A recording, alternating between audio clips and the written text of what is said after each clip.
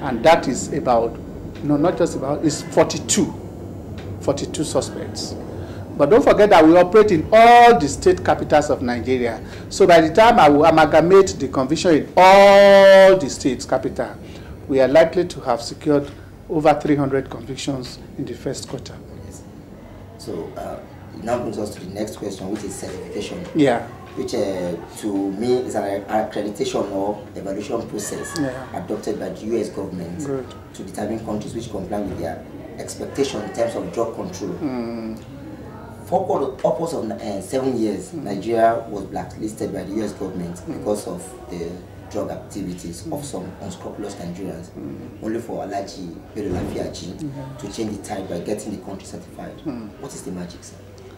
When Alhaji Bello Lafiaji, the chairman of the executive, came into the agency in October 2000, he told us that he has a mission and a vision. And I think, and he has unrelentlessly, pursued this vision and mission in so many ways. First, the same staff who were in NDLEA and could not achieve certification for 7 years were the same staff he used to achieve consistent certification for the past 4 years. So what he simply did was for him to let us know that we can do it, we have the capability and we have the capacity, by motivating and giving us a sense of assurance and belonging. So these are some of the things which have made officers to, be very, very aggressive, very courageous, and very painstaking in doing their jobs.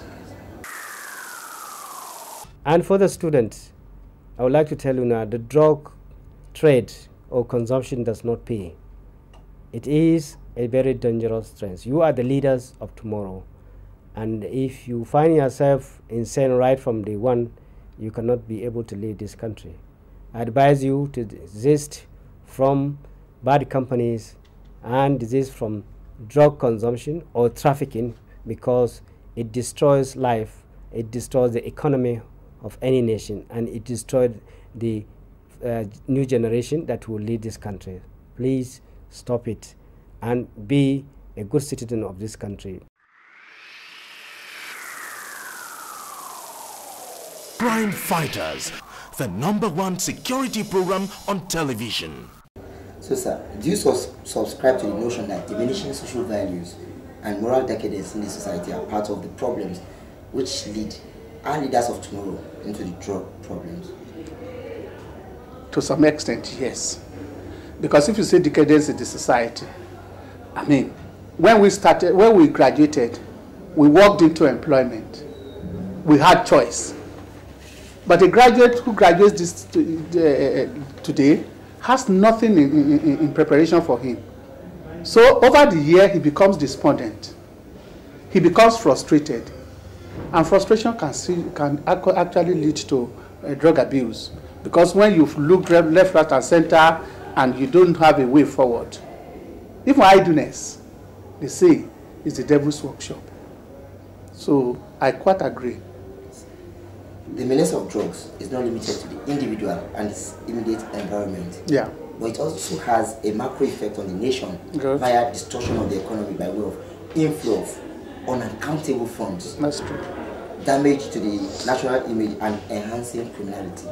What is the agency doing in this regard? That is the aspect of money laundering, which is part of the jurisdiction of NDLEA. So what is your appreciation of money laundering? Money laundering simply means washing dirty money to become good money. That is the simplest definition that everybody will understand. And this is the way it works. If a courier successfully carries out 1 kilogram of heroin to the United States of America, he will sell it for $15,000. So how does it bring $15,000 back into the economy? In the United States of America, if you deposit $10,000, they will trail you because record will show. So actually the couriers will not put their money in the bank, but they will want to use it to buy materials or goods or things that they know they can bring back into the country. And when they bring it, they will find a way of selling it. So when they sell it now, nobody will know the color or the source of the money. So that simple explanation is what money laundering is all about. And just like you said, it has a distorting effect on the economy, in the sense that You are here a graduate, maybe you started work and you are on 10,000 naira per month. Your colleague who decides to go into drug trafficking makes, if he successfully travels, makes an average of $15,000, not naira. So when you get to the market, who is the king?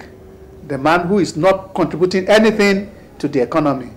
So you can see that that is why so many people who are living some, big or some unexplainable life, we have had in recent time to trail them, to ask them to come and explain how they made their money. So this brings us to the international collaboration. Yeah. One of the least understood aspects of counter narcotics, especially in the third world, is international collaboration. Good. Yet, it's a key component of the multifaceted campaign that is tantamount to any nation's counter-narcotic measures. Yeah. How has the agency benefited from international collaborators, and what are the strategies? Now, international collaboration is a very important strategy that NDLEA has adopted in fighting the drug menace. International collaboration simply means international cooperation. Because drug is a borderless crime, Nigeria as a transiting nation, requires the support of, say, America as a consuming nation, in the exchange of intelligence, in the exchange of information, in the exchange of technical experts. In all these areas, we have benefited, or we have mutually benefited, because there is good flow of information from us to the, say, Americans or the UK, and vice versa. In terms of expertise, we acknowledge that they have more expertise than us, and they have to a large extent assisted us by training some of our officers in counter-narcotic intelligence, and a lot of trainings which have benefited from them. And aside from that, they have made some useful contributions in terms of logistics to our operations, especially at the MMIA. So if I may ask, are you favorably disposed to capital punishment for offenders? I am not. Why, sir? Because it will not necessarily stop the problem. Don't forget that the punishment for armed robbery is capital. Has armed robbery stopped? Except the underlying problem. And what is the underlying problem? Government must be able to provide enabling environment for more jobs to be created, and for the youths of this, the teeming youth of this country, to have something to do. Imagine what GSM has done to the system. Do you know that close to 1 million Nigerians live on the GSM? So if government is able to devise another thing, maybe NEPA problem, if they are able to solve it the way the telephone problem is solved, many more Nigerians will get involved, employed. Capital punishment will not stop drug trafficking, because the attraction is very much. You see a situation where if you successfully go to Pakistan and buy 1 kilogram of heroin for, say, $2,000, that same 1 kilogram, when you take it to the United States, you sell it for $15,000, $13,000 gain.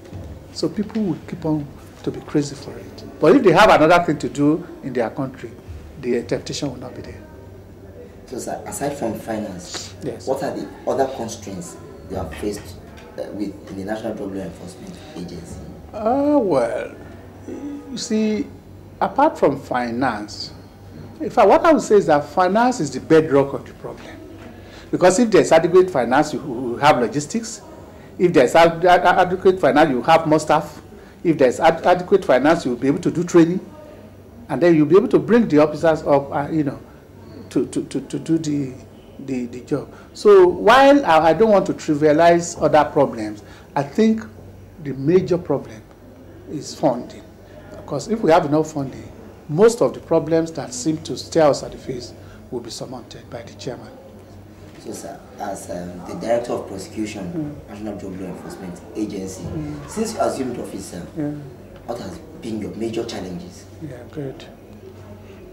The major challenges I've had is to contend with the what I'll call the requirements of my office. The office is a very challenging one. Apart from the court duties, there are a lot of administrative duties which I am involved in. And so to be able to cope, it's not been easy. But what I've tried to do is to empower my subordinates in such a way that if I'm not around, they're able to carry on as if I am in the office. So there are a lot of challenges, but with the cooperation of my staff, I have not been able to find it too demanding. The rising trend of underage drug traffickers leaves much to be desired. What is the agency doing to alert parents, guardians, school authorities, government at the local, state and federal levels to this ugly trend? Public enlightenment is part of our strategy, and we've been doing it. In all the state capitals, we have what we call drug demand reduction officers who go out to, in liaison with the state Ministry of Health or the local government relevant department to educate parents on the menace of drug trafficking. But let me tell you that the criminal is always a step ahead. What they think is that the agency or the officers of the agency at the airport will not, pay any attention to the children because they say, oh, I look at this one, it's not likely to carry drug. But from our experiences, officers have been trained to know that even the youths, they constitute high risk. And that's why we are picking them almost on a daily basis. Crime Fighters, promoting security consciousness.